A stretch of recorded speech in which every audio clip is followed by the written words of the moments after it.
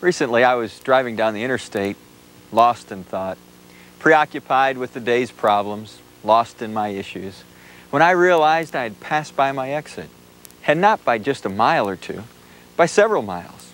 I wasn't paying attention to the signs.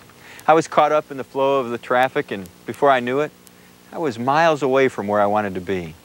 I thought, now how could I travel that far before I realized I'd missed my exit? It's not like I don't travel down this highway every single day, but the bottom line is, I just wasn't paying attention.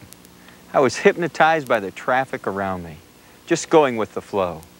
And before I knew it, I'd wasted a half hour of what was already a very busy day.